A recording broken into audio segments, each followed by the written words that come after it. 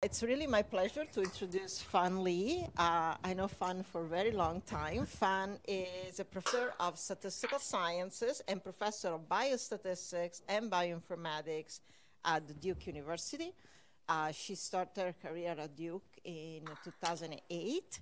She got her PhD from Johns Hopkins, Bloomberg School of Public Health. Fan and I overlapped when she was a PhD student, and I was a very, very, very young junior faculty. And I learned Bayesian statistics from you. No, I don't I took your class. Did you? Yeah.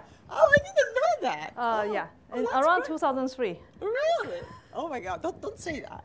So yeah, I was teaching to Bayesian statistics when I was just only 16 years old. But anyway, so she was then a PhD student at Johns Hopkins with Konstantin Frangakis. I don't know how many of you know about Konstantin. Konstantin was a PhD student of Don Rubin, and he developed the foundational idea of principal stratification. I was thinking principal stratification. So anyway, so although Fan Li is at Duke, I think she also got some of the causal inference learning from this part of the world. So I'm just gonna stop here and give the audience to you, Fan Li, and she's gonna have a tutorial for a couple of hours. We will have a break in the middle, and so hope you will enjoy. Thank you, Fan, for coming. Thanks, Francesca. Well, thanks everyone for coming. So this is mostly based on a paper, a review paper I wrote, published last year on the Royal Philosophical Transaction of the Royal Society. And then recently I found some old of Newton, Isaac Newton also publishing Philosophical Transaction, so I all of a sudden feel, wow, this is pretty cool.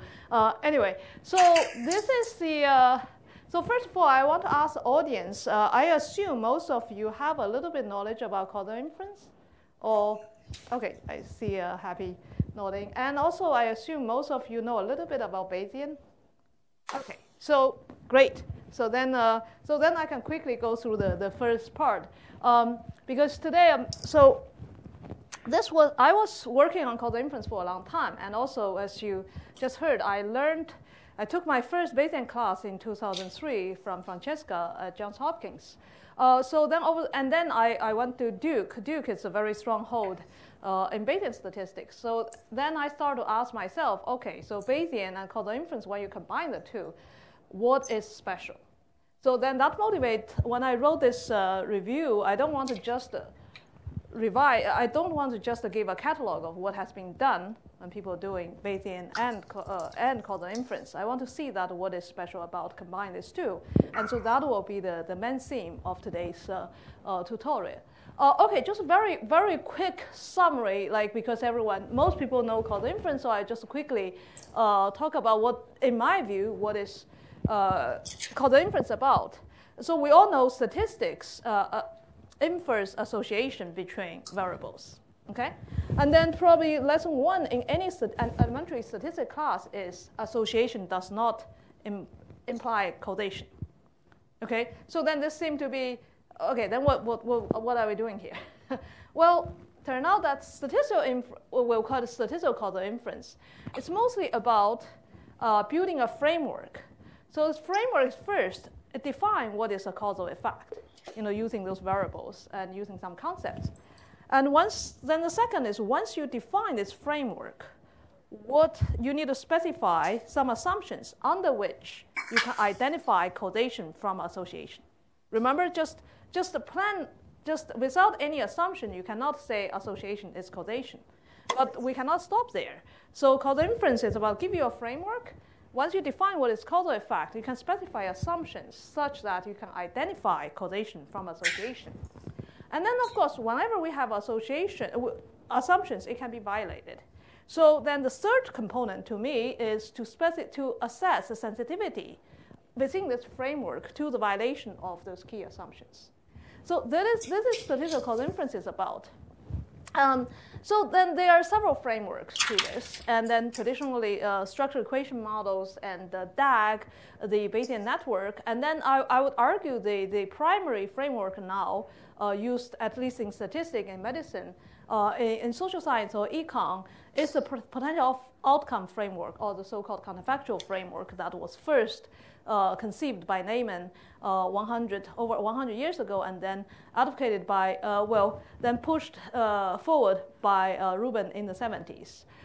Okay, so just overall, so what is this framework about is, there are many causal problems, but this framework is to evaluate, so it is centered on this thing, on this goal, is try to evaluate the effect of a treatment or intervention, which is cause. Basically, the cause is specified here on the outcome. Okay, so you have a cause, you have a treatment or intervention, and then you have outcome. You want to evaluate the effect of that cause on outcome. So it's a very focused task. It turned out that even that is not easy. Okay, so the main challenge of this is, of course, confounding. So there are factors that affect both the treatment and the outcome, and those are the hard part. So that, again, that's a very quick run over of things. So then I'll get into the the Bayesian part or the framework quickly now. So we need some setup and notation. So assume we have data. So this data is a simple random. So it's a random sample of n units from a population. The concept of population causal inference is very important. What is your target population? Because we have a sample. We have a sample drawn from target population. We can do inference on the sample, but we really want to make conclusions to the target population. So the sample and population different. Of course, if you have simple random sample, they're the same. But often that's that can be different. So I will leave that for another day, but just keep that in mind. So then we have, let's say we have a treatment. Again, to make life easy, let's assume the treatment is only binary. Then for each unit, we observe the treatment status. We denote by Z. At Harvard, especially biostatistics, people like to use A. But here I use Z. In the Harvard, on the other side of Charles River, people use Z. Stat department use Z. So covariates, I say X, and the outcome Y. Okay, so those are all observed. And then what is potential outcome is for each unit, there are two potential outcomes, Y1 and Y0.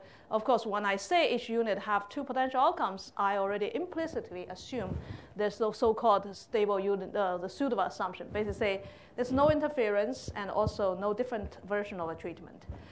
Those are all pretty standard. And then from now on, I will use bold to denote the vector of those, like this variable to denote the whole data of the sample. Okay, this is all standard. And then, so we need to define causal effects. So that's called causal estimand. Those are basically the quantities that defined in causal by potential outcome or counterfactual. Those are called counterfactuals, okay, because you don't always observe both. And so then we have a bunch of estimands that define on the potential outcomes. Those are the standard ones. So they can be individual treatment effect. Basically, for the same person, had I been able to assign this person to treatment versus control, then what the outcome would be. So I usually use a Greek letter tau to denote the treatment effect.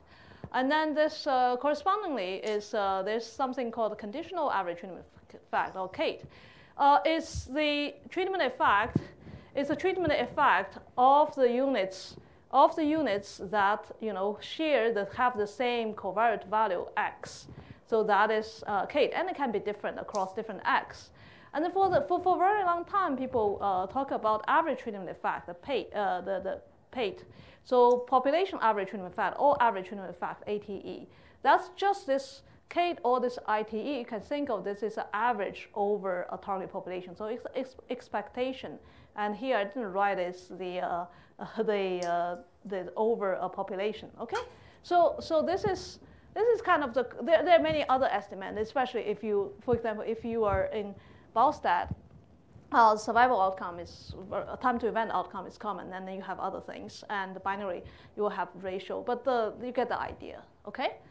So we all know that fundamental problem of causal inference is, well, it's great, all this definition, because you're comparing the same person under two counterfactual conditions.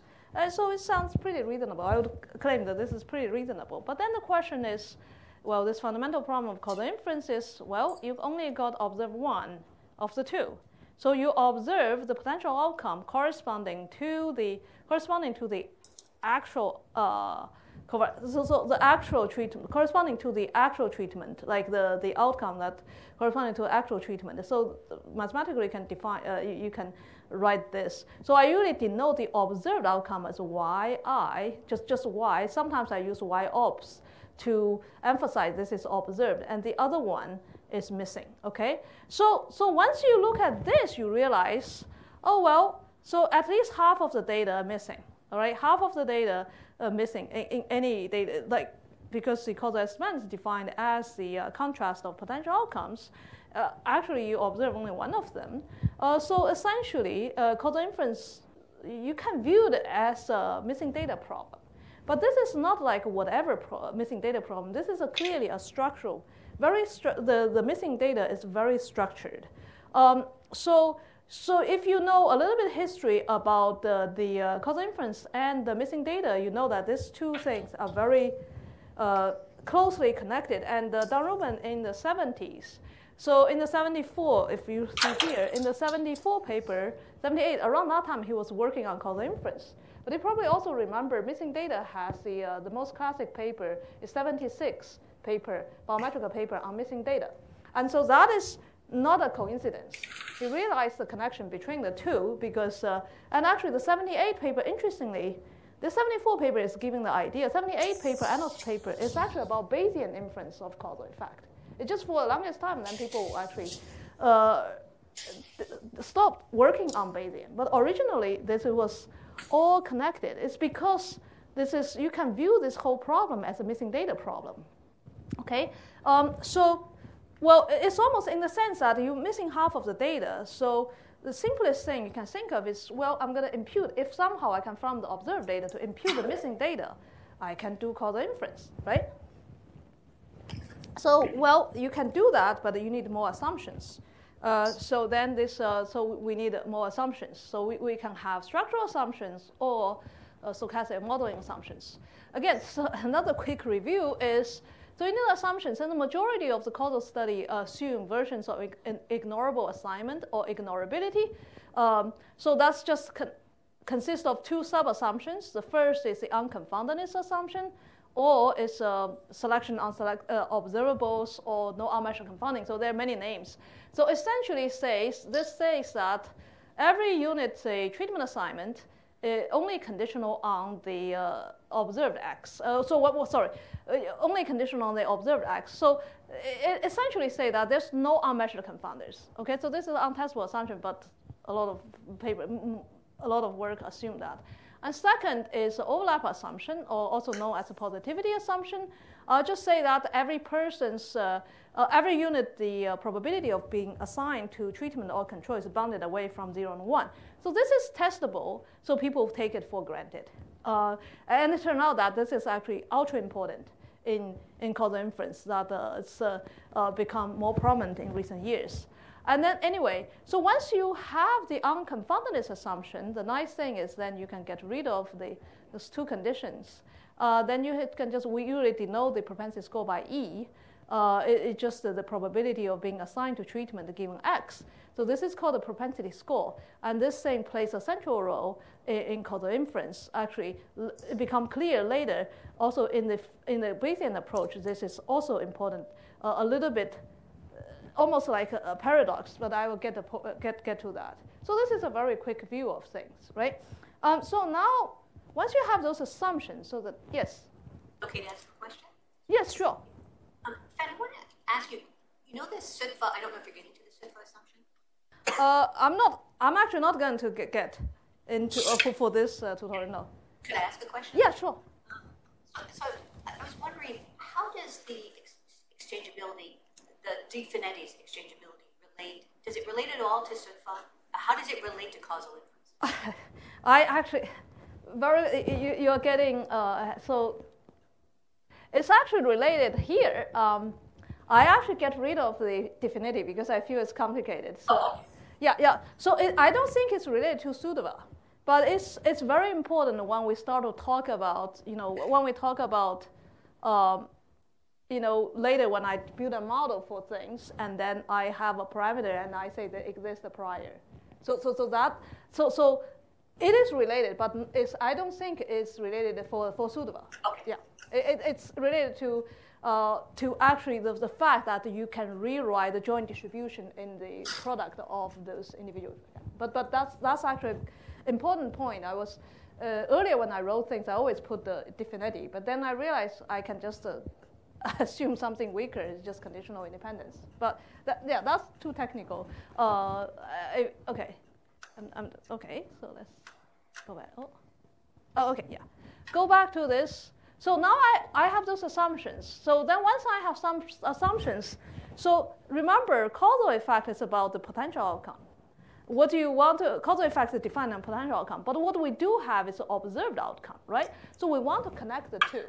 So what do we do is, well, why we can do this is because under ignorability, then we can actually prove that, this is actually relatively easy to prove that the distribution of the potential outcome, which means, this basically means that if you can go have a population, if you can go to assign everyone hypothetically to the treatment, what the average outcome would be. This is a different quantity. This says that I just go to my population, grab the people who indeed take the treatment, what their outcome would be. So because remember, there's a selection in the treatment, who get which. These two things will not be exactly the same without any assumptions. But with assumption, with ignorability, these two things actually are the same.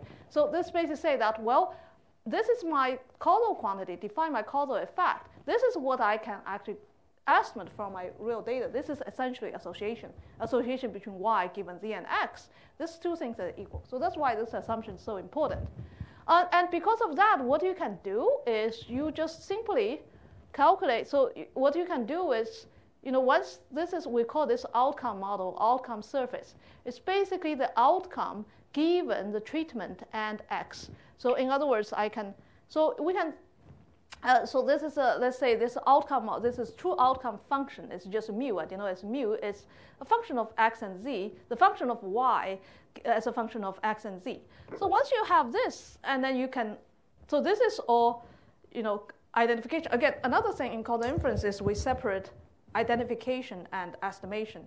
Identification basically say that, this estimand can be expressed by the true values of things, observed things. But estimation is you don't know this, right? So you still need to specify a model to estimate that. So it's a different concept, but it's closely connected. So here I can just, so what in practice we do is, given those results, I can just specify a model. Like very simple, go to the treatment group, do a regression. Go to the control group, do a regression. And then I can just use that to predict. For each person, I can predict what is the outcome under the counterfactual, the alternative treatment, based on those outcomes. And then I can just I can just estimate any estimand you can think of, right? So if a Kate is just plugging the X, and if the ATE, I just average over everything. I use this mu hat. This is the outcome function that you predicted. You are using a model to fit to this data. Okay, so that is all very simple. This is called outcome modeling approach. That's turned out to be like the most relevant to the Bayesian analysis. So if you think of what is Bayesian, Bayesian is everything. You have a model, then model have some parameters, and then you have a prior for the parameter, and then you use the Bayesian crank, Bayesian theorem to get the posterior, right, of the parameters. So the key in Bayesian approach are two things. One is a model. Model on what? Model on the outcome model. In causal inference, model on the outcome model. And then you need priors. So those two things. So you can see that just fundamentally, Bayesian inference, if you want to do Bayesian causal inference, then a key is you need to have those outcome function models. We're building a model on that. And then, of course, if you're familiar with causal inference, you know that there are different approach of identification. Another approach is use the propensity score to inverse probability weighting. And another thing is called double robust or augmented IPW, to combine the two. But I will, so for now, we will see that on surface, outcome model is a key identification framework to the Bayesian approach or model-based approach to causal inference. So, yeah, it's just it took me a bit quite some time to go through the background. Even though I know most of you know a bit about causal inference, I still think it's good to kind of give an overview of this and see where we are. So now let's say we want to do Bayesian inference of causal effect. So step back to think what's the problem we're really having is we have causal effect defined in counterfactuals. We're missing half of those potential outcomes or counterfactuals. So a very simple idea is if I can impute those missing potential outcomes, I'm good. Okay? So, or in other words, treating causal inference as a missing data problem, and then just impute those missing data, build a model, impute those missing data. And so let's think about this. So essentially, this is a problem like you are having, for each sample unit, I have 4 quantities. So 4 variables, y0, y1, z, and x. And 3 of them are observed. So of course, the treatment and x are observed. There's one, here I particularly write as obs, is one of the 2 is observed, the other is missing, right?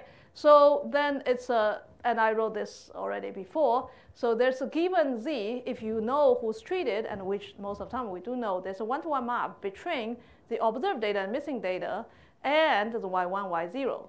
So what do we do is, so Bayesian inference would view all the quantities as random variables and then build a model for them. And of course with parameter, and then derive posterior inference of those, because those, so if anything, okay, so all the variables, the missing data, okay, the key thing is the missing data is viewed as also missing unobserved random variables. So we can also treat them the same way as parameters. I haven't get into the concept of parameters, but essentially we can impute, get the posterior predictive distribution of those missing y's, okay? So from this perspective, missing potential outcomes are drawn from the posterior distribution of their posterior predictive distribution. So that's no different from them from unmeasured unknown parameters. Okay, what do I mean? So this is a key. This is a key slides. So this is where Sharon Lee asked about the definity. It used to be like, it would be important to put here, but I simplify that. So the thing is, if you are Bayesian, you would need a joint distribution for all of these things. So this is where you'll start from, right? So we have, this is a joint distribution of all the random variables, basically all the data I have for all units. So this one. And, but I assume that this is governed, so the joint distribution, I basically assume that there's a joint distribution, and this joint is governed by a generic parameter. So I wrote this, so it consists of 3 parts, conditional on which this can be decomposed as the IID products of each unit version of that joint distribution. Again, this is just simplify things. So sometimes I evoke, I just make this. So this is just say the joint distribution can be, there's a parameter, exists a parameter so that they're IID, okay? So there's some technicality there. I'm not getting into that. So the key thing is now I can just look at each of them. And then this is complicated. Even though there are 4 variables, it's still complicated. It's much easier if we can decompose this into something that is more doable. So if you look at this, so what does this mean? So I decompose this into this 3 parts. The first part is z given, so it's a z distribution of given everything else. Then is the outcome given x, and then it's x itself. So why do I do this? So this part is, we call it assignment mechanism. This describes the model for how the treatment is assigned, okay? And this part is, then once I condition on this, the z goes away, right? So this is, say, this model says, what the outcome, we call it a potential outcome model or outcome model. So this says what the outcome model, what outcome is a function of the covariate. And then finally, it's just a covariate distribution, right? So this, now we are essentially decompose. We decompose the joint distribution, rather complete joint distribution, into product of three conditional distribution are arguably easier to deal with. So the key part is, remember we assume ignorability. If you still remember what is ignorability, just say that this distribution does not depend on y1 and y0, right? So this complicated part becomes just a propensity score model, the probability of z given x here, and this is, so this just become a propensity score, this is an outcome, this is covariate, okay? So then thus you can see that why, so it's also funny, people find ignorability assumption, why it's called ignorability, it's actually turned out to be it's a Bayesian concept. People know ignorability for the longest time, think, oh, it's equivalent to unconfoundedness, but it's really a Bayesian, initially, historically, it's a Bayesian concept, because why do we call it ignorable? It's because later, under some more assumptions, this part, this propensity score dropped out from the likelihood, okay? But this, keep in mind, this is say, this gives a path. This is a key contribution of the Rubin 78 paper. Give you a path to say that, well, this complicated joint likelihood can be defined. I haven't include the priors yet, right? But this says that, well, you can decompose into three models: propensity score, outcome, and the X itself, okay? So I'm not sure whether I want to go. This has become too technical. So what I just want to say is then, well, oh my God. So okay, this is about the distribution. Remember, step back. What we want to do is we still want to do inference for all those causal estimands, right? For all those causal estimands, we still want to have those things. We want to do inference of those, and one is missing. So now we are looking at the likelihood, and then we can, based on the likelihood, we can possibly impute the missing potential outcome, and then we are probably good. So it turned out that technically there's some subtleties there. And I feel that it's probably, I'm not going into the details, but what I just want to say that it turned out the average treatment effect, there are actually different versions of that, and that will affect how you do the Bayesian inference. Very slightly, but in practice, the difference between all the three different versions are quite small. Just very quickly want to run through this, just say, well, it turned out that you can have a sample average treatment effect. That's essentially you are treating your sample as your target population. It's like that's all you need to know. So another one is the population. The common one we deal with is actually population average treatment effect. What I just want to say that if you really go into the technical part, you realize the population average treatment effect actually involves both the outcome. Like I use this theta y to denote the parameter for the outcome model. I use x to denote the parameter for the covariate. So it turned out that technically, the population version of average treatment effect actually involves both an outcome model and the covariate model. I mean, that's just technicality, okay? And then the so what do I mean is that, if you are, people normally actually care about the population average because we don't want to just make an argument about our sample. We want to have argument about the whole population. But then in principle, you need to have a model also for X because that is just from theoretical perspective, that it's there.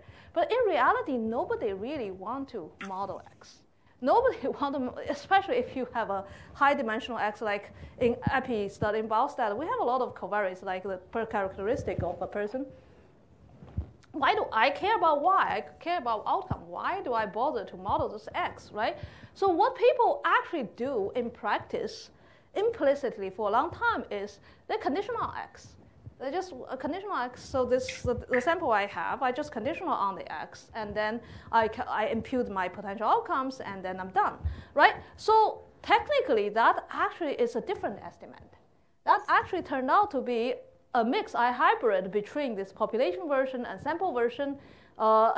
So we give it a name. It's a mate, because originally I was thinking of a hybrid, then it become a hate. So that sounds really terrible. So it become mate.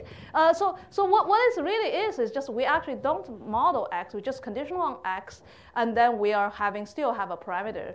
And then this is usually, as far as I can see, most of the Bayesian causal inference, this is actually estimate they are using. It's just they didn't even realize they were doing this conditioning. But again, that's all. Technicality is a very subtle difference, and in practice it doesn't matter too much. Conceptually, it's important to know what do we get at. So MATE is just a convenient approximation of path, mostly done implicitly in Bayesian inference. So the concept of population sample mixed version of the same estimate applies to also non-additive estimates. So this is a general concept, not just for ATE. And then I have some example, but I feel that this is not too important. Have an example of, in a simple case, what are those different estimates would be. So I'll skip that. So it's more important. So okay, now about how do we do inference? So now we get an idea of the estimate, different version of the estimate, and then it's really how do you do it? It turned out there are two different approaches.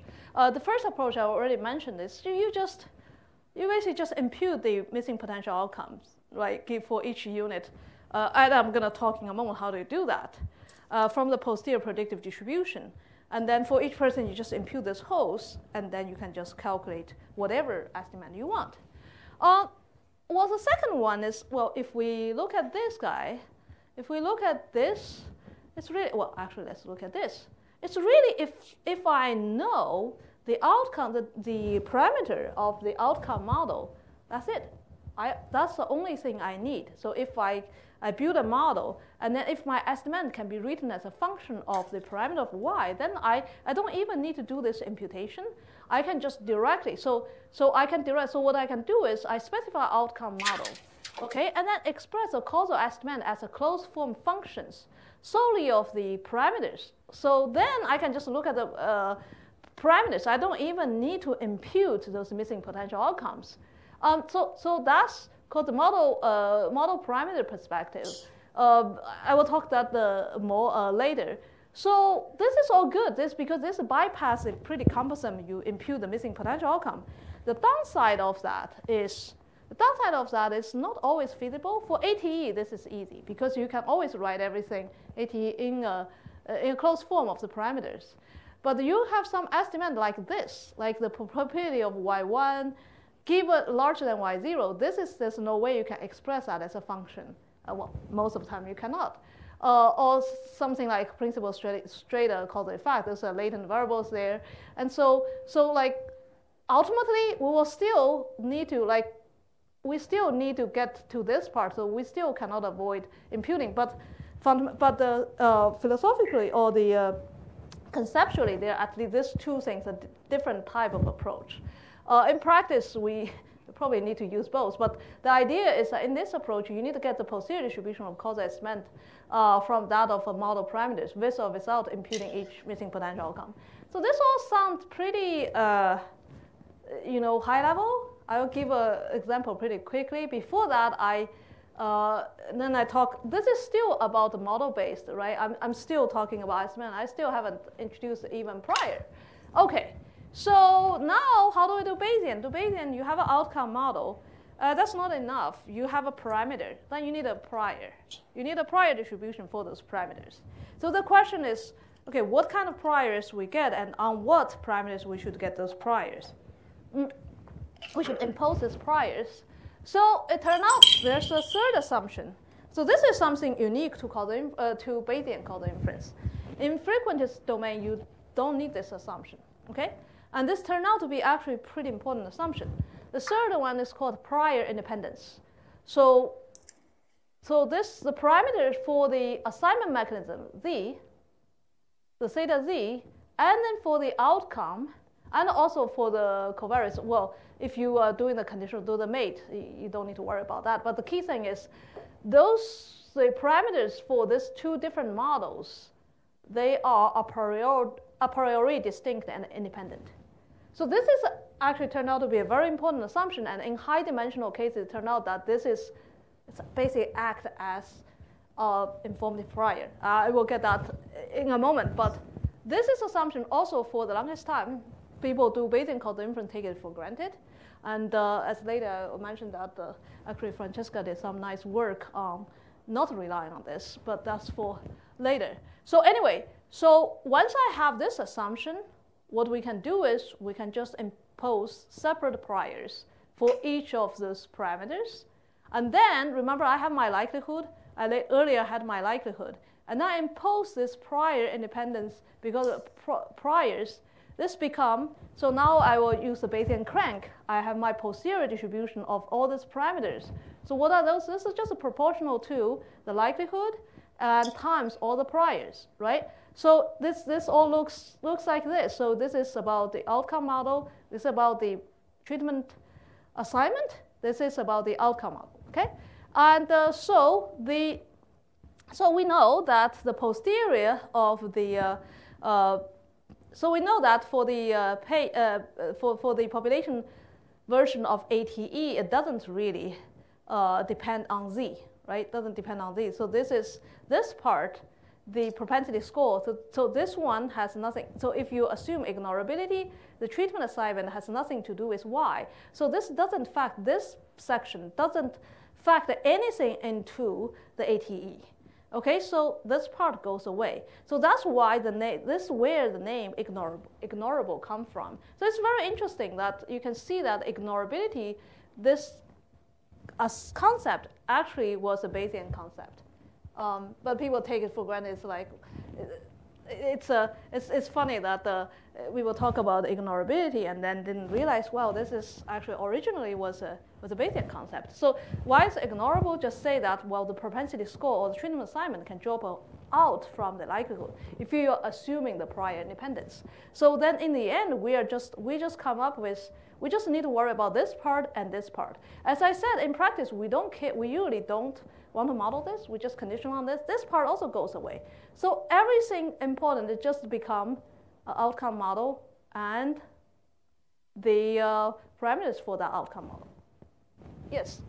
And I'm wondering if at some point you will be talking about the challenge of Bayesian inference in this context, because if you want to be, I know you're going to probably wondering whether you want to go there, and I think it's important to explain for the discussion, is the fact that if you want to be fully Bayesian, right? Absolutely. To estimate theta z, yes, you need, from a Bayesian viewpoint, you're going to get the posterior distribution of theta z. Absolutely. All of the data. Absolutely. Which means, and I mentioned this because I remember presenting some of the initial idea of Bayesian causal inference to Don Rubin, and he got really mad at me because when I presented this initial idea, I said, well, wait, I'm Bayesian, so when I'm going to estimate the posterior distribution of theta z, conditional to all of the data, which means I'm going to use the outcome data to inform the estimation of the propensity score, which would be a huge violation. Absolutely. Right? So I think it would be interesting for you to elaborate on that, because there was a discussion about that in one of the papers. That's actually, that's precisely, so I want to get to the point. Yeah, that's a feedback issue, right? You actually, Corey, wrote several very important papers. And also, in some sense, it's also this, originally I got confused. The biggest question bothered me when I read this review is, what's the role of propensity score or assignment mechanism in all of this, right? So yes, that's actually the core, I feel, that's the most important part. Yeah, and it's exactly what, where Bayesian inference and precisely. Propensity score gets... Precisely. That's kind of the main thing of the... war. Yeah. It's actually not a war. There seems to be, there's actually a reconciliation later. Yeah. So now it's... yeah. No, well, the thing is, Don will get mad no matter what. So I'm not surprised, right? Well, the discussion was written by Wasserman and Jamie Robbins. and then later, well, that doesn't help, right? And then another guy, well, not guy, it's a Nobel laureate, Chris Sims. Actually, they wrote. Larry Wasserman and Robbins wrote this. This is a very classic, epic back and forth debate of this, and I will talk about that. Actually, that's the central problem to me that in this case. But I'm spending a lot of time to talk about the basics because I assume that most of the people probably are not aware of like those subtleties, right? So this is something I can quickly skip because those are more technical. Basically, the 4 different versions of paid and mate, they don't depend on the correlation between y1, y0, and the sample version does, so it's slightly more complicated. So those are not too.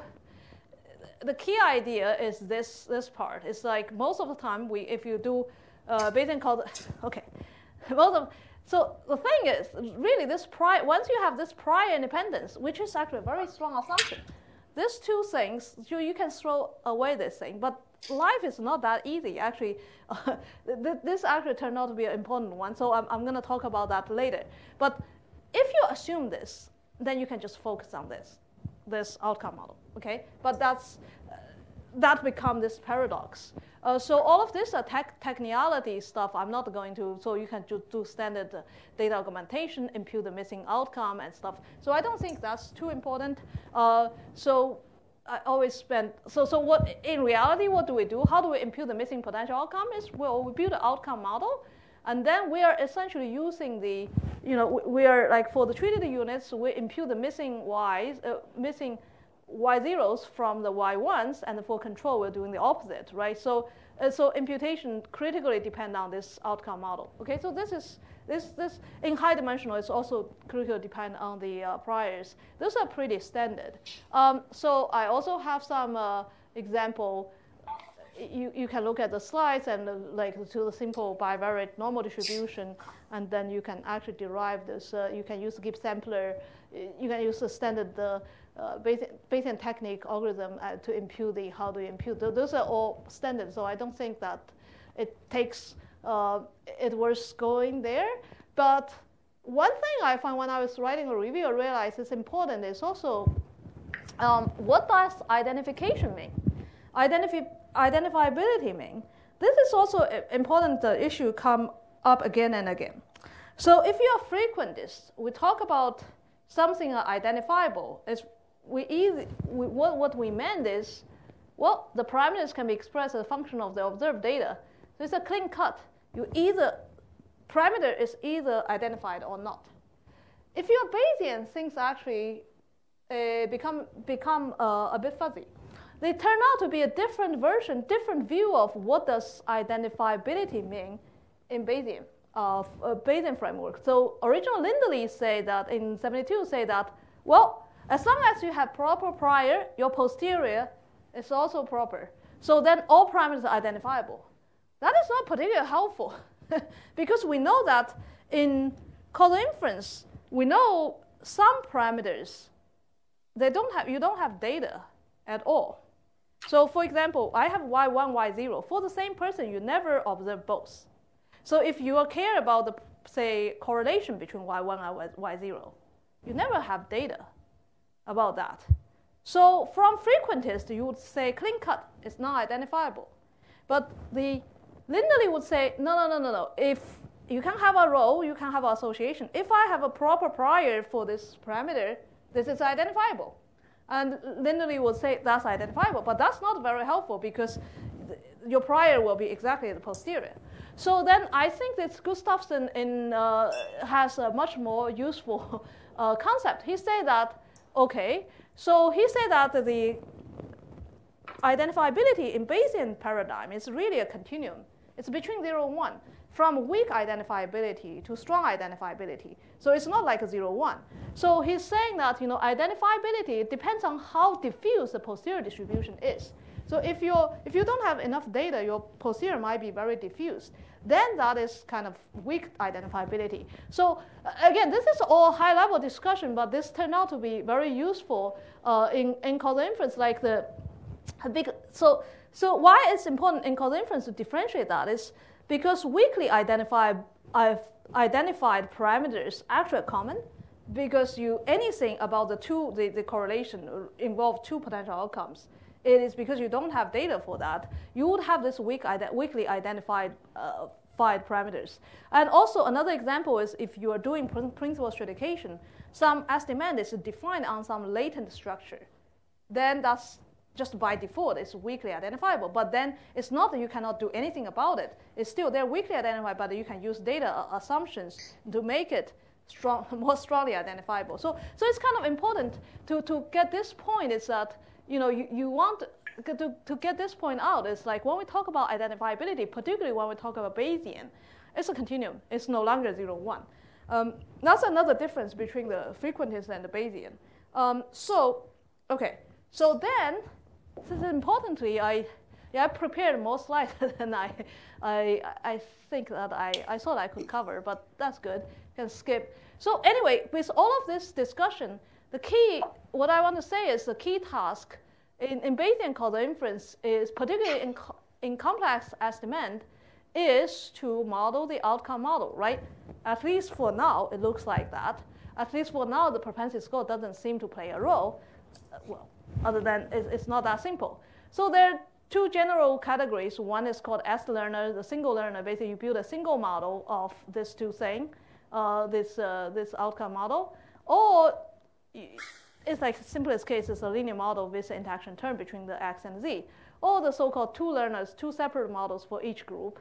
So for each group, then you can do this. So for linear models, these two approaches the same. But in practice, so now more and more in high-dimensional, people use like the machine learning methods, like the trees, the forests, the neural networks, and then in Bayesian become very popular. You can use BART, GP, and DP mixture. So there are many of this kind of models. But you can see that really this whole approach, why I spend all this time talking is, well, after all of this, the important, at least for now, is to build a model just for the outcome, and then you kind of don't need to worry about anything except that you cannot. But for now, so then in Bayesian, we use a different, just the priors to do that, or model. So the most famous one, most widely used is called BART, or it's BART.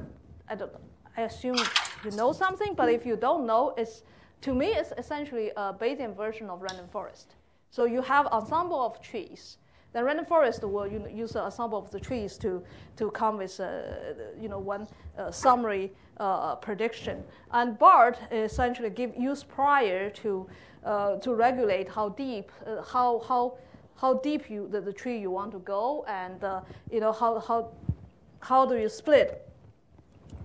So that is just think of BART as a Bayesian version of random forest. Okay, so the BART. So this is a landmark paper in the Jennifer Hill in 2011. Say, well, why don't you just use the BART model for this outcome model, and then just an outcome model, and then you can just get the posterior distribution for the parameters and things like that. But this idea will later actually much advanced by those folks, Hang et al. So they're saying that, well, no, it's better to reparameterize this guy, reparameterize the outcome model into two parts. The first part is a baseline distribution of the outcome, and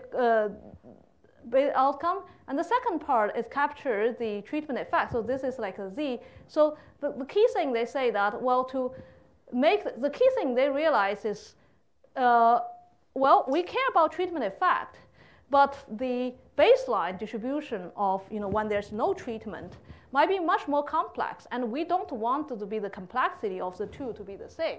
So the idea is that if I reparameterize that, if I give a separate prior, they say, well, particularly they give separate BART prior for this baseline distribution and for this kind of capture the heterogeneous treatment effect, give separate BART prior to this. This will work well. So they empirically also showed well. So this is essentially a reparameterization of things of the outcome model into two separate BART priors, and that's supposed they call it Bayesian forest because there are two two BART, and then it's already, each BART is already a forest, and then two, of course, is a forest. So that's called Bayesian forest. But the idea is also on the Bayesian. It's really on the reparameterization. So there are many, it turned out this become really popular, and people start to extend this whole idea also to survival outcome, and then it also won a lot of like data competition. In some causal conferences, they have data, and then people use BART, particularly for use the Bayesian random forest. Those ideas very often beat like random forest, this type of approach. So that's all good. But you can see that so far I still haven't talked anything about the propensity score, which is like ignorable. But obviously there's no free lunch, right? So it's really, so this is the key part. I think I probably will I'll give the paradox before we take a break, and then the second half we'll talk mostly on this. So this is really a paradox like of the role of propensity in causal inference. Right, so first, so far we talk on the ignorability and the prior independence. The propensity score is ignorable, right? So that's ignorability. But we know propensity score plays a central role in causal inference. So it's very funny, right? In the propensity score paper was the Rosenbaum-Rubin 83 paper. The title of that paper is the central role of propensity score in causal inference. And so this paper also was originally, the ignorability concept was first proposed in the Rubin 78 paper, say, oh, it's ignorable. This paper says it's ignorable, this says it's central role. Like, so obviously on the frequentist domain, it's central. And with a vast, also empirical evidence, this is important, right? So then this seems to be a paradox. And also I like, okay, so I should have go back to very later, talk about, I like this quote from Don Rubin, even though I don't always agree with him. I like some of I like his quote. He said that any complication that creates problems for one form of inference creates problems for all forms of inference, just in different ways. So if propensity score is so important in frequentist domain, there's no way Bayesian can just magically does not depend on propensity score. But where does it come from? Where does it, where the role actually, where does that come from? So that was actually important. And so then if you think, just step back. When we do causal studies, causal people always say that, well, there are two different stages. One is called design stage, the other called is analysis stage. So design stage, in causalism in particular, means that anything, in collect data, anything that has nothing to do with Y. And design stage means anything has anything to do with, so that has something to do with Y. So the Bayesian modeling, outcome modeling, if you assume those assumptions, prior independence, ignorability, then it seems that only involves the analysis stage. Where does the design stage factor in? Okay, so then that will become a problem. Then I realize this a very important observation is, if you do causal inference, if you do the propensity score stuff, you know that this concept of overlap and the covariate balance between the two groups plays a central prominent role in the design stage. Like people do matching and weighting so that the two groups look very similar. How about Bayesian? Bayesian, if you just do a model, it seems that you don't get anything. Like in the model itself, so one thing I realized is when you build a model a function of y given x and z. But the model itself doesn't tell you anything about the data structure, how similar these two groups look like. So remember, causal inference is about comparing two groups. Well, actually, two hypothetical groups. So but it's a counterfactual comparison. It's not just a prediction, right? So then this is important. So this is where actually things become tricky. That how do we, obviously this should play an important role in Bayesian, but if we assume prior independence, we kind of throw that away. And so then it's become a push. Well, later the feedback issue, actually, Francesca mentioned, is also another, I would say, another motivation here. So well, then why does overlap or propensity score or balance matter? So this is the key. So if the outcome model is correctly specified, again, quoting Don Rubin, is if God comes down, tells you the true model, then that's all you need. You don't need anything extra, right? The posterior distribution of theta y is correct, and that's all we need. However, outcome model are rarely correctly specified. So whenever that model is not correctly specified, when especially in the in the area that there's not enough either all treatment group or a control group, or in other words, there's very little overlap, then everything you have essentially is a model. So it's purely based, everything model-based causal estimate, whether it's a Bayesian or just a frequentist model-based. What you do is it relies solely on extrapolation. So what's the problem of extrapolation? It's again, if your model is correctly specified, great. If it's wrongly specified, it can be very far away from truth. So in other words, it can be very sensitive to all the outcome specification, right? And also we want to correctly quantify the uncertainty accordingly. Okay, so this is a key. So the one key thing is outcome model itself does not take into account of the overlap take into account of that. So then it's really important to put the propensity score into this outcome model framework. And so I have a toy example basically to create a case that you have a complete separation of treatment group and control group, and then things are really complicated. I don't have time to talk about that, but I give you 5 minutes. But then I would say that then people realize, well, even in the Bayesian approach, the outcome model is just a part of the game. So you really, even in the Bayesian approach, maybe in the Bayesian approach, you can do something. At least you can do two things. First is that, well, Bayesian model, if you just look at the model itself, it's purely about the analysis stage. So then in order for you to do Bayesian, you need to first have a good data, Good data, what means that I first ensure good covariate balance initially, and then on top of that, I do a Bayesian model. So of course, the most extreme case is if you can have the luxury to randomized experiment, you can have a randomized experiment, and then you can do Bayesian model on that randomized experiment. So there's a very famous result from Fisher and then later to Winston-Ling is really say that if you have a randomized data, that in principle will be well balanced, the treatment group and control group are very similar, then even if your outcome model is misspecified, doesn't matter. You still have consistent results. So that's a very well-known theoretical result. Why is that? It's because if you are having a very well-balanced or randomized study, so in any part of the data, you can just non-parametrically go to calculate the y1 bar and y0 bar. You do a model, it'll give you a little bit more efficiency, but in principle, you don't need it. So that, of course, the most extreme case. That's when you have the treatment group and control group are perfectly balanced. And then observational study, we don't have that luxury. So what we should do is we should first actually make the data, so use a propensity score to matching or weighting, whatever, to make the study very close to a randomized experiment, as close as possible. And then on top of that, with that data, it's like we do a model-based approach on a matched data set or on a weighted sample set. So the second, so this is the first way you can do.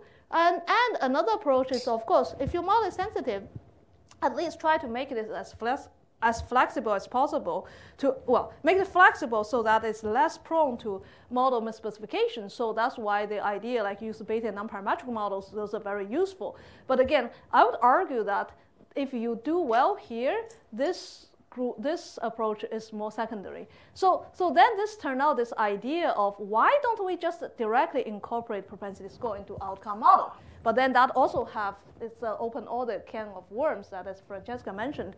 So that's after 5 minutes break, we'll come back and then revisit this issue. The second half is a bit more interesting. I'm more called to the issue to Bayesian. So I want to go a bit slowly here. Talk about this. So remember last time, just a very quick recap, we realized even on the contrary to so there's almost a paradox to say, oh, on one hand, you don't need a propensity score or assignment mechanism. On the other hand, you definitely need. So where does the reconciliation come from? Well, then for a long time, people realized, well, after many years exploration, all the authors come to the same conclusion, that is, even as a Bayesian, propensity score still play a central role. So, but if you're Bayesian, you do a model, then where does that come?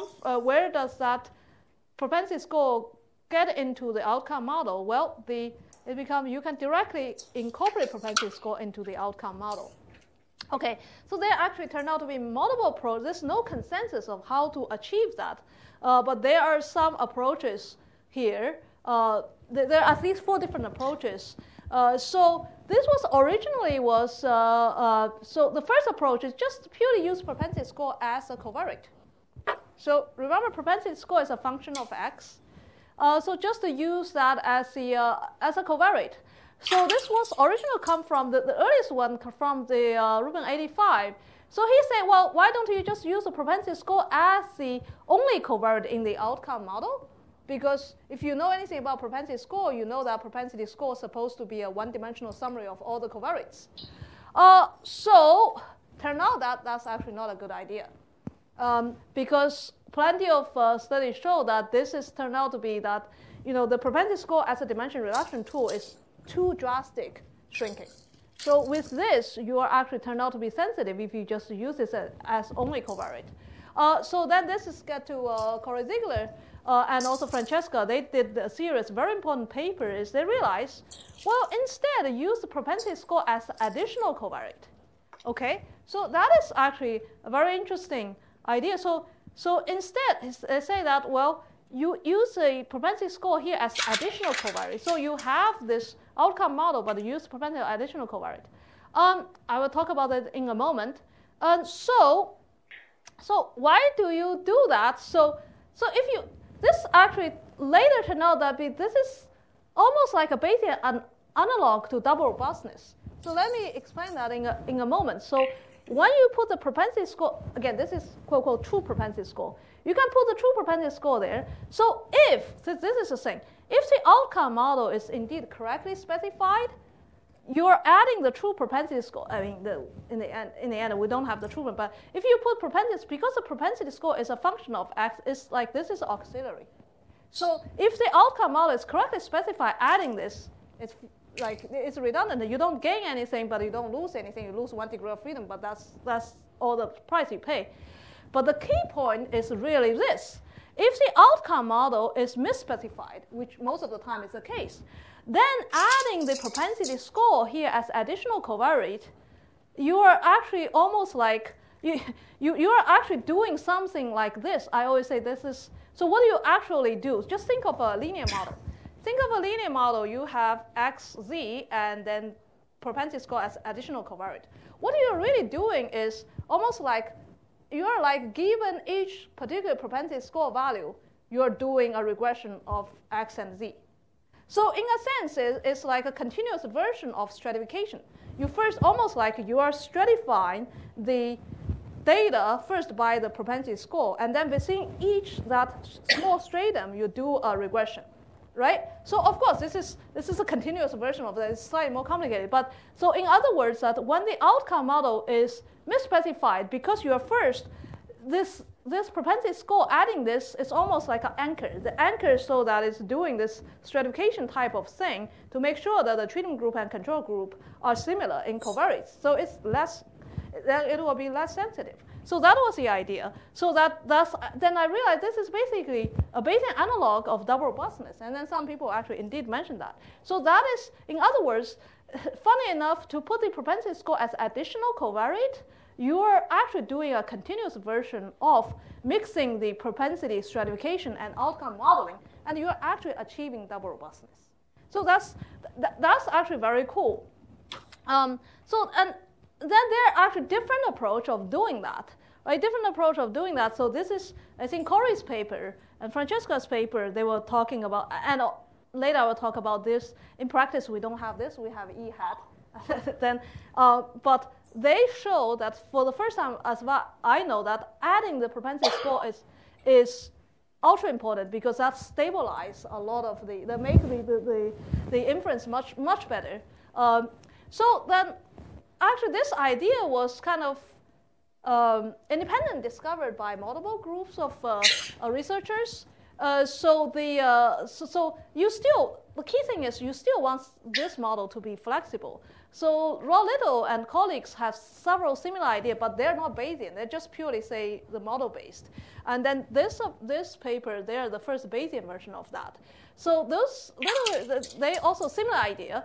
The similar idea is, okay, I'm going to reparameterize this, still use the propensity score as an additional covariate, but what you do is you're having a parametric model here of the treatment effect, like the X and Z, but then everything else, everything else is you use a propensity score, use a non-parametric like penalized splines, so you can achieve this double robustness. It's a similar idea, but it's just different parameterization. And as I already mentioned, the Han et al. Paper have this Bayesian causal forest. Remember, they were saying that a few pages before, I said that their idea actually was to separate the outcome model into the baseline model and the heterogeneous treatment effect model. But then they say that after did many numerical examples, they realized, well, if you want to do this really well, you have to put the propensity score, like it's a good idea to put the propensity score in the baseline model. They find that adding this makes this similar Ziegler's discovery that putting the propensity score in one part of this model, in this particular case, the complicated baseline model, that improves the estimation much, much better. Okay, so then it's crucial to include this propensity score into this basic part of the model. And then there are other researchers, Roy or like Michael Daniels, they like to use Gaussian process priors into those, but the parameterization is still the same. But whether this is a frequentist, this is Bayesian, but no matter what, the key idea is you need to put the propensity score into this outcome model somewhere. You cannot do it. If you don't do that, you will, practically, you will run into very poor performance. Okay, so now this is a feedback. This is an issue that Francesca mentioned earlier. So think about this, adding the propensity score into as an additional auxiliary, but important auxiliary covariate into outcome model is not a new idea. It's originally also causal inference is also very related to survey. Okay, so in the survey literature, for the longest time, people use the sampling weights to augment the design, the so-called design-based estimate. Essentially, they use the sampling weights as a predictor. And sampling weights it's basically a propensity score. It's a functional, it's an inverse of propensity score. So this has a tradition, okay? But in practice, there's some practical issue there is, well, we don't know the propensity score in observational study, right? We need to estimate it. So we need to have an E hat. We estimate this and then plug in the E hat into the model we specified. Okay, so this is what people do. But they start to have controversies. Causal people tend to argue. And there are some for philosophical reasons, some purely for personality. So for controversies, and also Bayesians are very philosophically, they're also a different type of people. So you can imagine there's two groups of people getting together, right? So some Bayesian people, well, I think Francesca firsthand had experience, right? Like this is really not dogmatically Bayesian. Because your first estimate problem, you do this two-stage thing. So I will talk about this point in the next slides. But like this is really not the first thing Bayesian would do. But okay, so let's first talk about the causal people, what they are arguing. They're saying that no. Why does the true outcome generating process, basically the outcome model, depends on the assignment? Just like the truth, how the underlying truth is, that should have nothing to do with how I design, how I instruct the study. I don't personally, particularly Jamie Robbins, they are really against it. They wrote a series of papers against that. For me, it's not a big problem because I use it as auxiliary kind of tool to deal with. I don't really think the outcome model depends on the propensity score. This is just purely auxiliary. So I don't think philosophically this even is an issue, but this was original the issue. But I think a bigger issue is probably this feedback. Okay, so let's step back here. So in a full Bayesian world, So if you're really Bayesian, what you do is you model everything, right? So a natural way will be simultaneously infer the outcome model and propensity score model, not do this two-stage thing. So instead, so you will have this, you model this, and you will do it together jointly. And then, so the key, also Bayesian would say that, well, if you are just the first estimate the propensity score, and then plug in, you basically ignore the uncertainty in estimating the propensity. Okay, so those are all issues. Why don't you just do simultaneously, and then you don't have that problem? Well, so the idea is doing so will allow the propensity score estimate, the propensity uncertainty propagation in the final estimate. So again, life is easy when the outcome model is correct. When the outcome model is correct, you don't need to do any of this. The problem is when the outcome is misspecified, this creates a huge issue. Because then the propensity score, so if this is misspecified, remember, if this is correctly specified, this is auxiliary, it doesn't provide any additional information. But if it's misspecified, then the propensity score will actually affect the outcome model. So then that is strange, because then the propensity score model would be informed, so because you're also doing these two things simultaneously. So it's kind of one would affect the other they will affect each other. So then the propensity score estimate would actually go back to be informed by the outcome model. So it goes both ways, because if you model both things in the same simultaneously, so whatever in one model will feed back to the other model.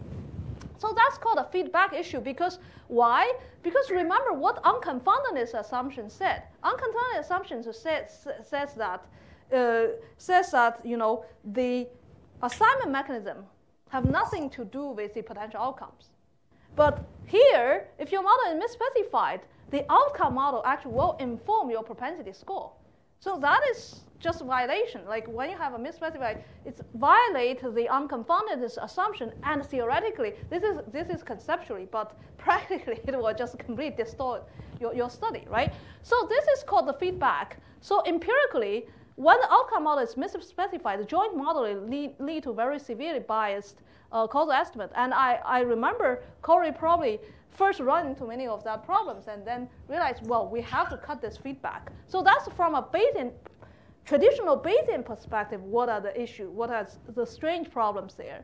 So again, I talk about this. So then Corey actually from that, or Francesca, from that perspective, they realized, oh, this feedback is really a problem. So in order to cut the feedback, then they realize, go back to the original, we have to do this two-stage thing.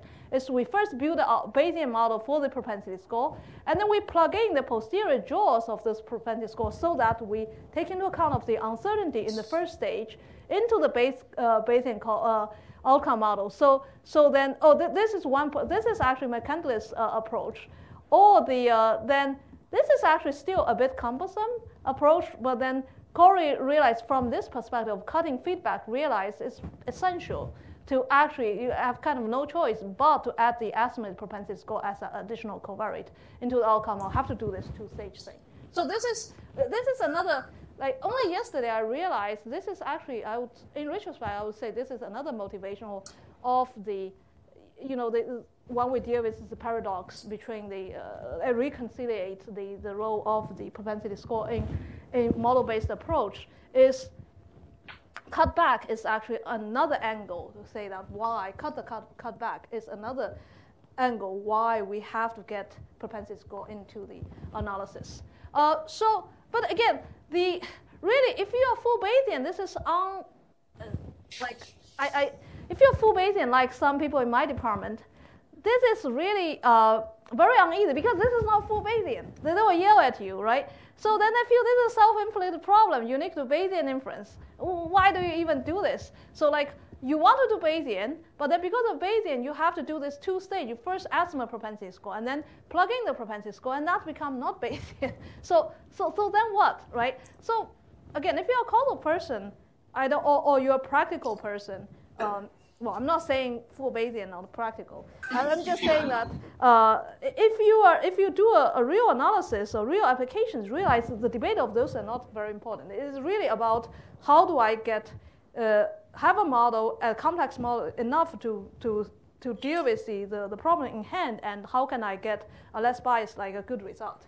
And then, so again and again, from all different concepts or different angles, we realize adding the additional covariate, the propensity additional covariate is a good way.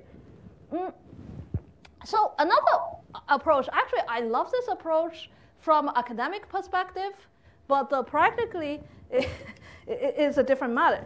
So another group of researchers say that, well, a lot of those trouble actually arise because we assume this seemingly innocent assumption, say independent priors for, we assume that this prior independence say that the treatment assignment and the outcome model, they are a priori, the priors, the parameters are a priori distinct and independent. So we made that assumption just by, just few convenience. And it turned out that this is actually a very strong assumption. I will tell in a moment. This assumption is not as it actually has strong consequence. So then the idea is that why don't we actually specify priors? We don't need this because this might not be the case.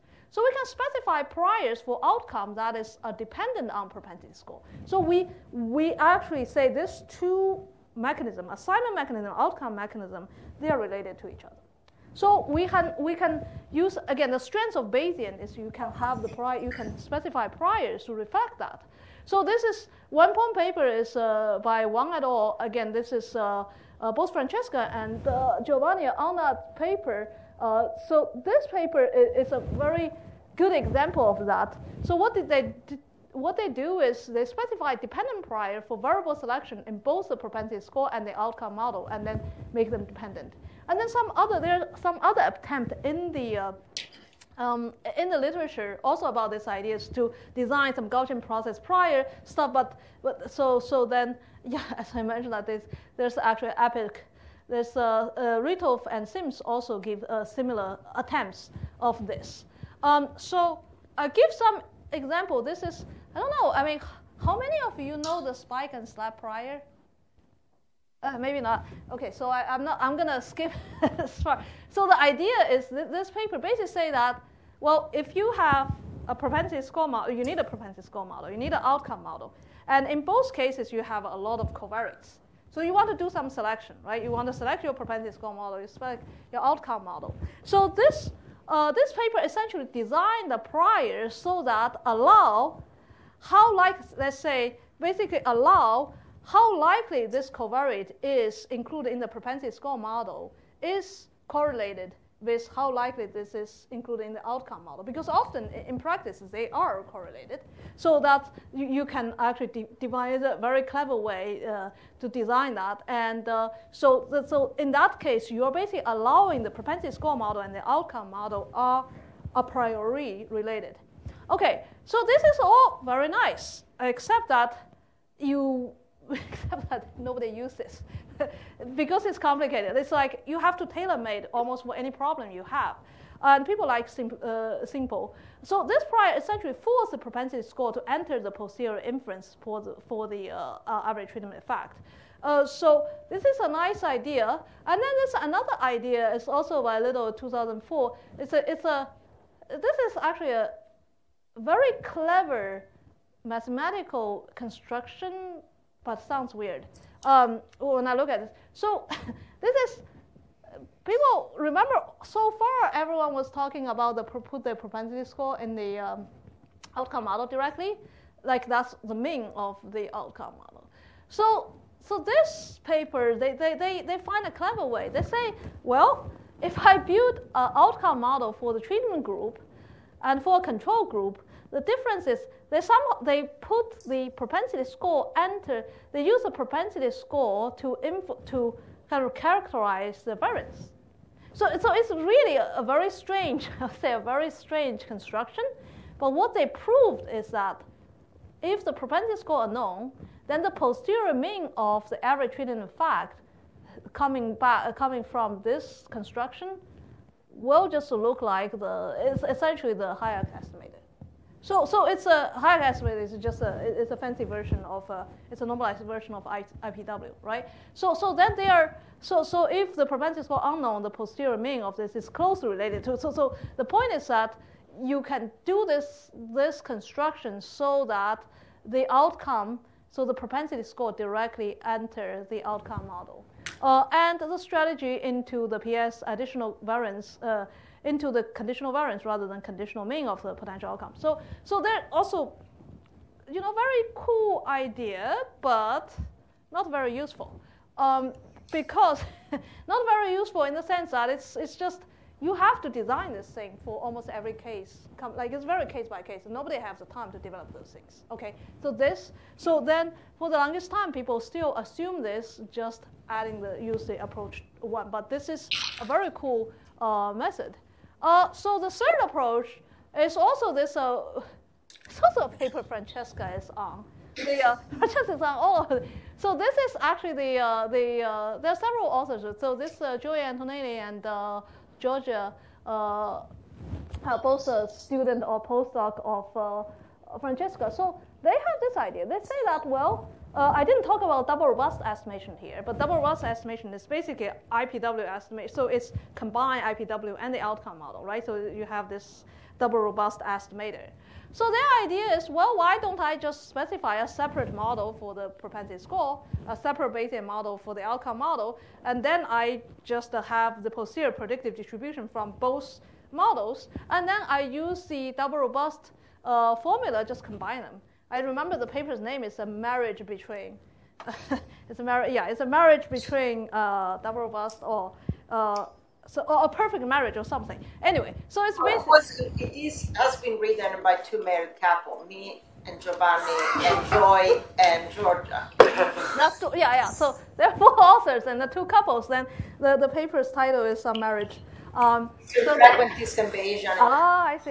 Anyway, so the idea is actually to combine really use the double robust estimator as a form to combine these 2 different posterior distributions. So the advent, and then they prove the asymptotically the consistency. Actually, you can prove the frequentist properties of this kind of pseudo or half Bayesian approach. So it's easy to implement. Flexible choice of the models and proper uncertainty quantification. This is all approved. This is a very nice paper in biometrics. Again, some people don't like it, especially for Bayesian. This is for pure Bayesian. Again, in my department, this is hard to stomach because this is not dogmatic Bayesian.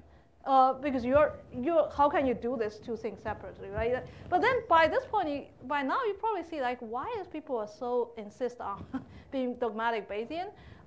Well, some people are. So the last one is also a strange approach. Well, it's not strange. It's I was like why? So Bayesian bootstrap. How many of you know Bayesian bootstrap? So Bayesian bootstrap, you all know bootstrap, and then once Bayesian bootstrap. Okay, so Bayesian bootstrap it's a paper by Rubin in '81. The paper, if you go look at it, is 5 pages in Annals. Nowadays, you never see 5 pages Annals paper. Everyone writes papers too long, like 30 pages stuff. But it's a great idea. So it's technicality. I'm not gonna say. It's basically a general strategy. It's a non-parametric strategy to simulate posterior distribution of any parameters from a non-parametric model. So basically, if you have a non-parametric procedure, you can use it. This is just a procedure of it's essentially a reweighting. You're doing bootstrap, but you're reweighting. You don't need to know the details if you just know that this is general strategy because you can prove that it's turned out to be the limit of the inference of a derivative process prior. So remember when we talk about, I didn't talk about IPW or double robustness, but these 2 type of approaches. They are Bayesian. Oh, sorry, they're not Bayesian. They're model free. They're non-parametric. So essentially, you use this procedure. Just can crank any. You can turn any non-parametric estimator into a Bayesian, basically a Bayesian approach. So it's just a general recipe to converting any frequentist non-parametric methods into a Bayesian approach. So there are several attempts in the literature about that. This one. I actually do have, as a half-hearted Bayesian, or Bayesian wannabe, I actually have problem with this one. Because I was asking myself, what's the advantage if you what's the advantage? Is this just purely being Bayesian for the sake of being Bayesian? Because you are essentially converting any frequentist approach and use this Bayesian bootstrap to make it Bayesian. But then what's the point? Really, like there are other ways, but there are people who does this. So that's another approach. But you can see in all of this, it's because this involves the propensity score. This also involves propensity score. So you can see that this way, propensity score was also included in the Bayesian inference. So there are just 4 different approaches. I would say that the first one is still the most widely used, and also, to me, I think is the most elegant and useful way, also practical way, just to use the propensity score as additional covariate, do this 2-stage approach. Okay, so then that is the about how do you involve propensity score into the Bayesian analysis. So first, we already said that it turned out from any aspect, propensity score, it become clear. Propensity score play a central role also in the Bayesian analysis of causal inference. It's just how do you incorporate that? There are different approaches, and then we showed that. So now we jump into another section. Another important, it's just like we know that high dimensions always change the game. So high dimensional data bring additional challenges. When we talk about high dimensional, actually we usually there are 2 different regimes. So there are two different things we're talking about. The first is that, well, if you have, most people probably think about high dimensional as high dimensional covariates. It's like I have a lot of covariates. I have high dimensional. I need to control that. I need to do model selection, things like that. But if you're Bayesian, you know that high dimensional, we also mean something like this. Model itself has a large number of parameters. For example, non-parametric models.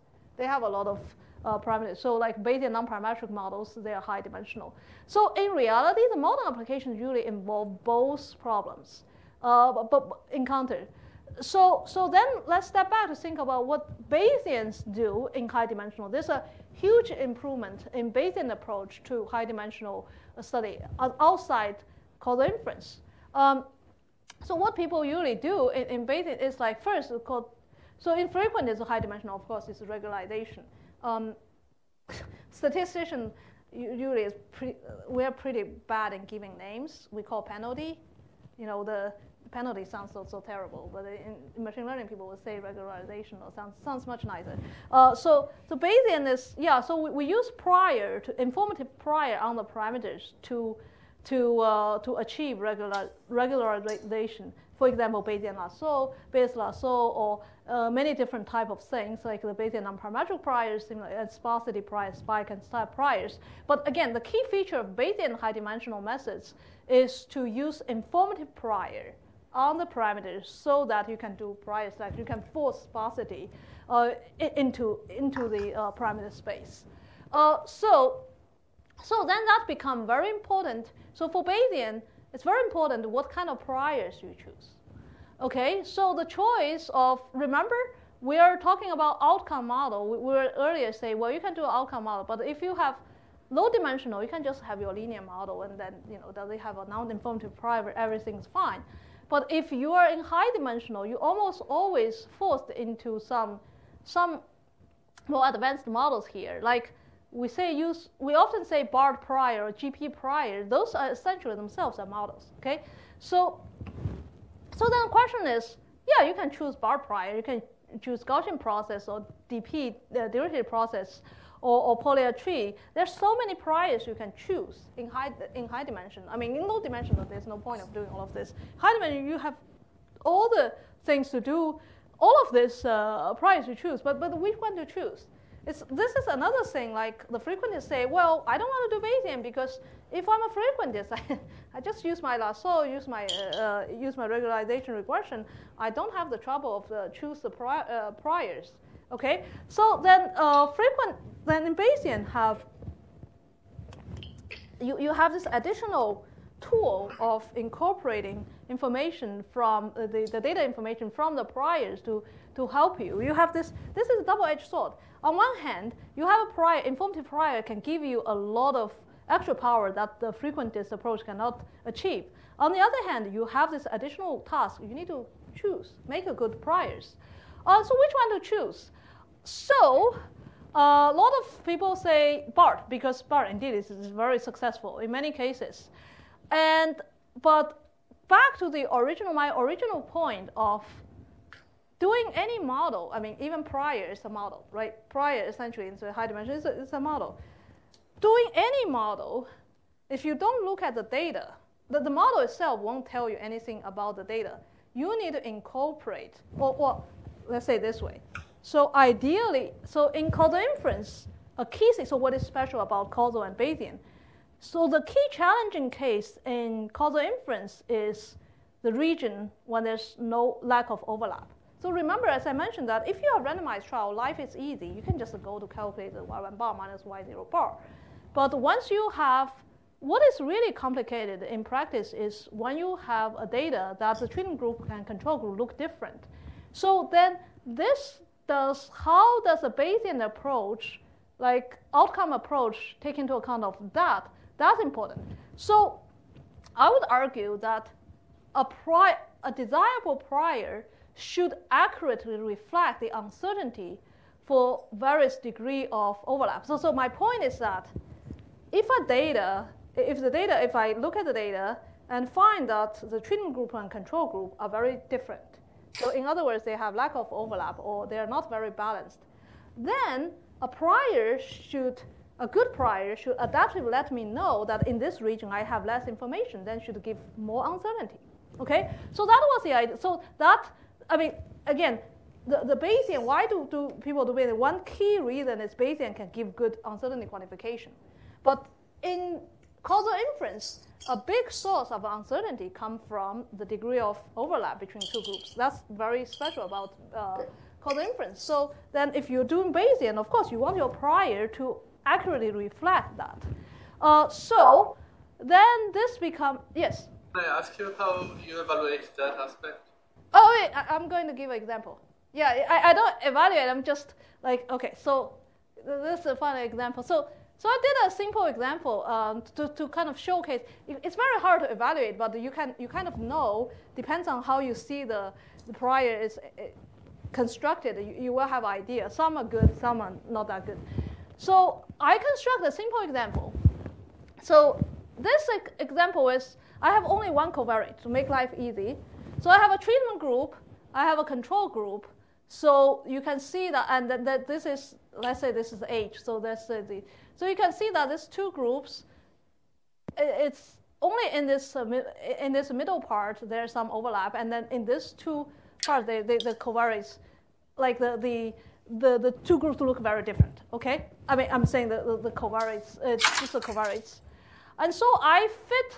This is a constant treatment effect case, a toy example. So what I did is I showed what I did was, oopsie. So,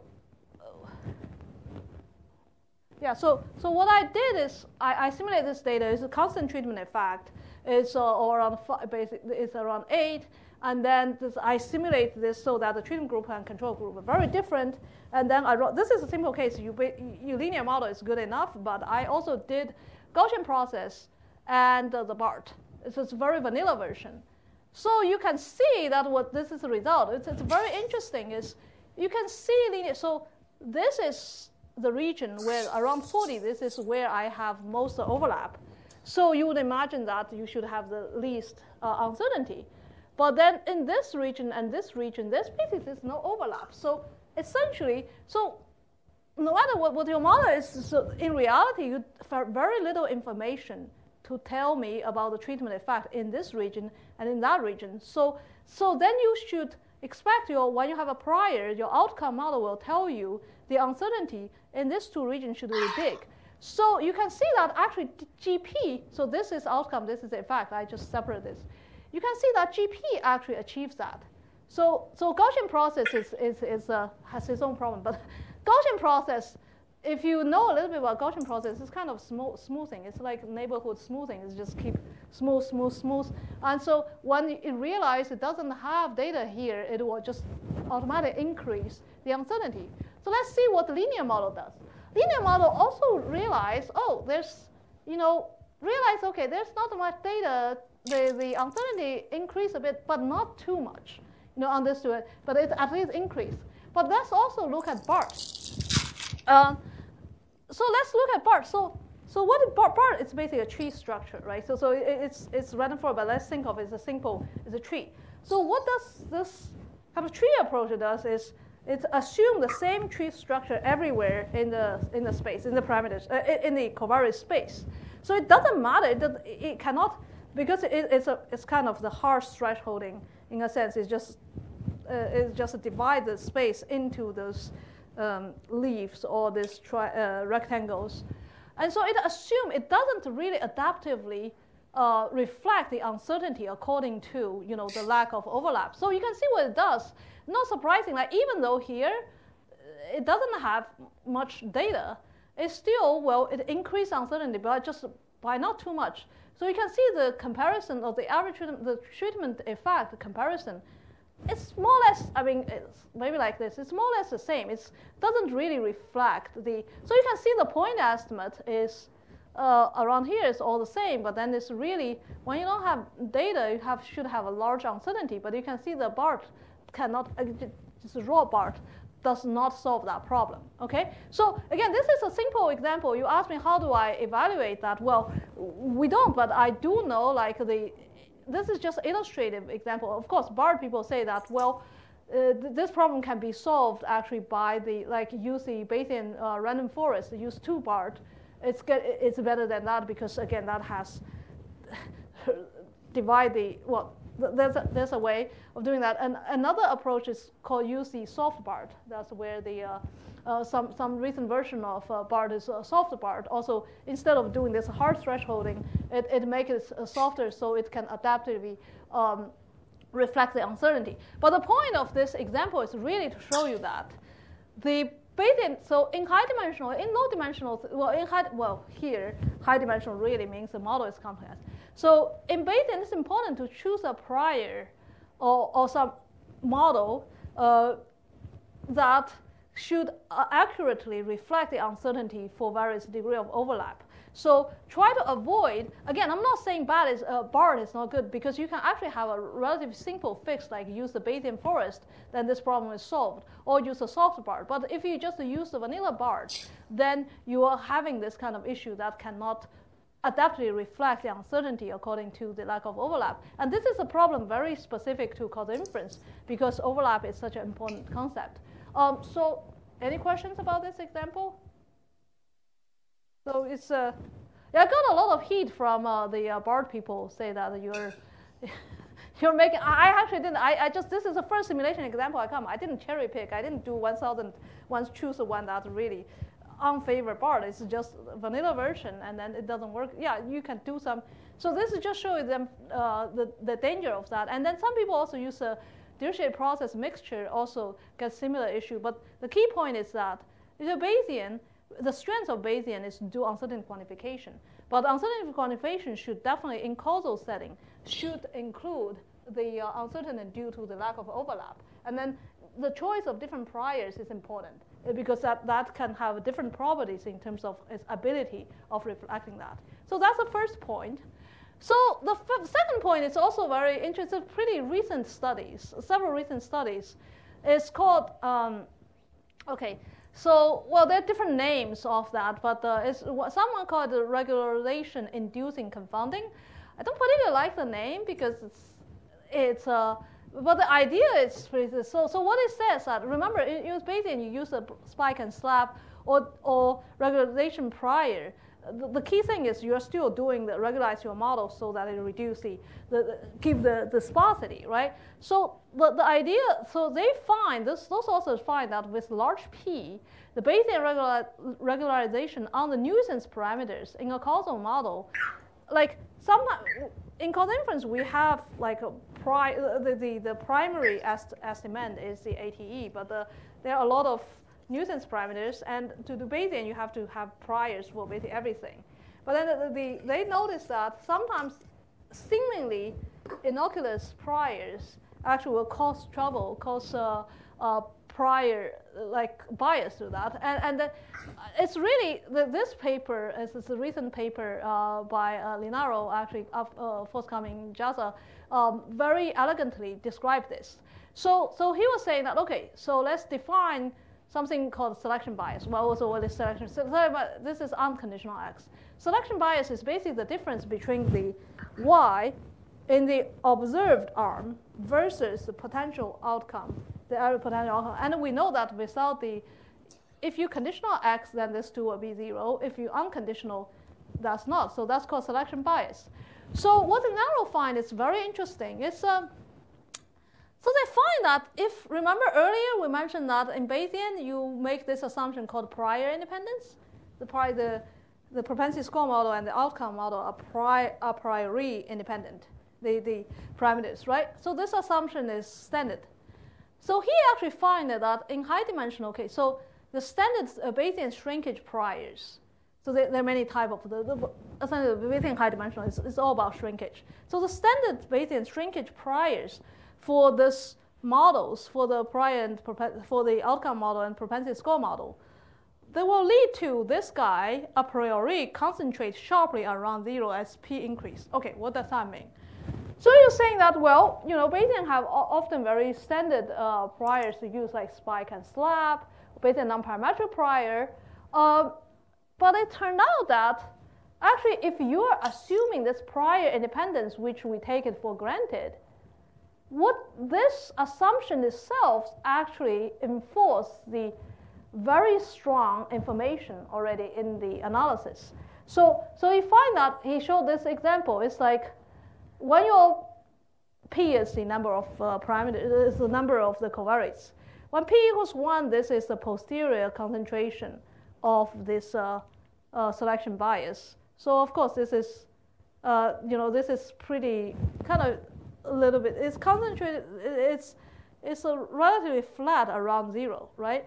But what is troublesome is as your p increase, as your number of parameters, number of covariates increase, this will just sharply concentrate around 0. So what does that mean? Basically say that if you have a high dimensional, if you have a lot of covariates, and you are using Bayesian, the standard Bayesian shrinkage priors, what you actually, and you are assuming the prior independence assumption that almost everyone assume, what you are doing is actually, as the covariates, number of covariates increase, the priors will so sharply concentrated around 0 that there's no hope even from the data you can recover, because it's so sharply associated, concentrated, because essentially this prior independence assumption force the prior a priori to sharply concentrate around 0.